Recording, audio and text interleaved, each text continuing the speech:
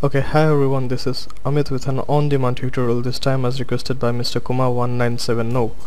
If I'm not able to make a tutorial on every request, you have to excuse me on that, because I have very limited time to make tutorial these days, but please feel free to write in your suggestions and ask questions if you have any, and I'll try my best to reply them as soon as possible.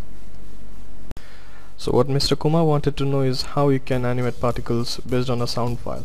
Now before we see that, let's see how we can animate anything based on a sound file. So let's start 3ds Max and see how we can do that. So here we are in 3ds Max. Let's create a box, and all these parameters that you see here can be controlled using a sound file. So we'll go to the curve editor, and not only a sound file, but you can see if I select the height and assign a controller to it,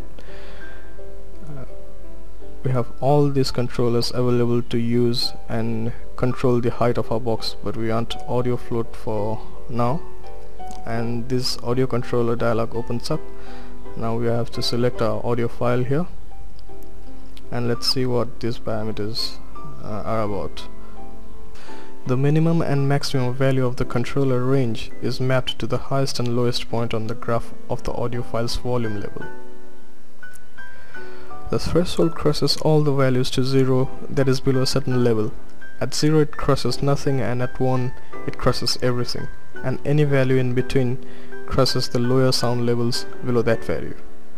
This is to make the peak values more prominent and give you a visual and neat look. If you are using a stereo track, you can select the channel you want to use here. We will leave it at mix. We want our box to have some initial height, so we will set the minimum value to something like 20, and now our box will animate from 20 to upper values. The oversampling samples your audio files for more accuracy. You can also use this controller interactively if you have an audio input device. If you now hit the play button, you will see that the height of the box is animated. I think we should reduce the threshold of the audio controller, so we will go to the graph editor and just double click the height and zero out the threshold. Now you can see more prominently how the height of the box is animated according to the wave file. And not only the height, any track with any parameter with its separate track can be animated like this. As you can see, if I assign the audio controller to the width of this box and give it some minimum and maximum value, you will see it will be, the width of the box will be animated according to the audio file as well. So if we play, you can see here both the height and width of the box we have created is now animated according to the wave file, the audio wave file we have selected.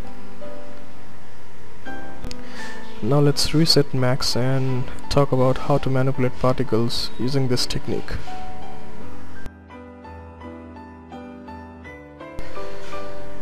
So I have a plane here, and we will animate its motion along the z-axis using an audio file. So I will open up the curve editor and assign an audio controller to the z position and select our audio as the source and set the maximum to about 40. Now if we hit the play button, you will see the movement of the a plane is animated along the z-axis according to the audio file. Now I have already created a very basic particle setup, as you can see here. I'm using this plane as the emitter object, and particles are being worn over 100 frames and getting deleted by edge. And the particles are locked on the emitter, so they will move according to the movement of the emitter as well. Now if I hit the play button, you will see the particles are also animated along with the object.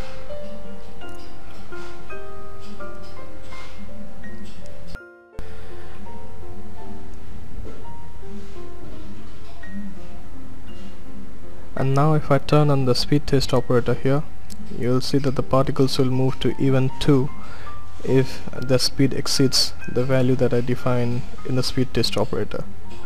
So the animation will look like this.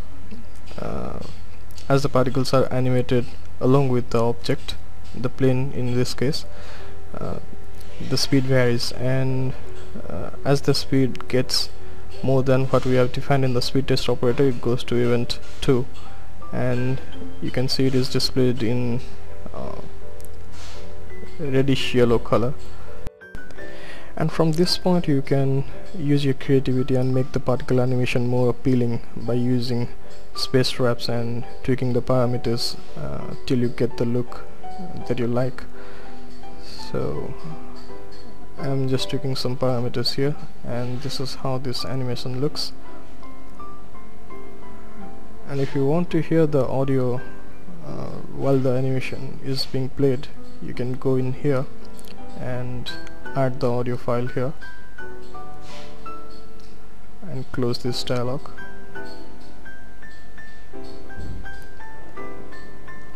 And now you can hear the audio as your animation is being played along the timeline. So here I am tweaking the parameters a bit more to give the animation a little more interesting look. And I really don't like the flat look of these particles, the way they are emitted. It looks very flat. So what I'll do is I will use a modifier to animate the shape of this emitter object. So I'll add in an affect region modifier, and I'll animate the endpoint of this. So we'll go to the curve editor and remove the controller that we have assigned to the z-axis jet position and change it back to Bezier float, and find the endpoint track of the modifier and assign an audio controller to it. And you can see it has 3 components for its range, but we only want to affect it in the z direction, so we will put 25 in the maximum value of z and give it some oversampling and select our audio. And now if I hit play, you will see the particles are not emitting according to the emitter's animation. So we'll go to the particle view and turn on animated shape here, and now you can see the particles are being generated over the animated surface or the animated emitter object. And now if I increase the fall off here, you'll see that our particle animation has now a bit more interesting look than what we had before.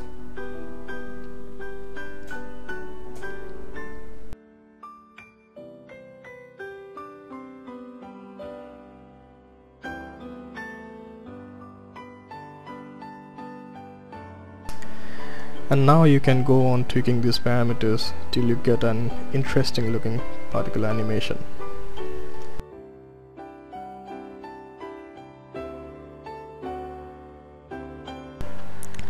Now though this technique is very accurate and the particles though react to the sound file very accurately, sometimes it is not very visually compelling, so you have to do some manual animation as well.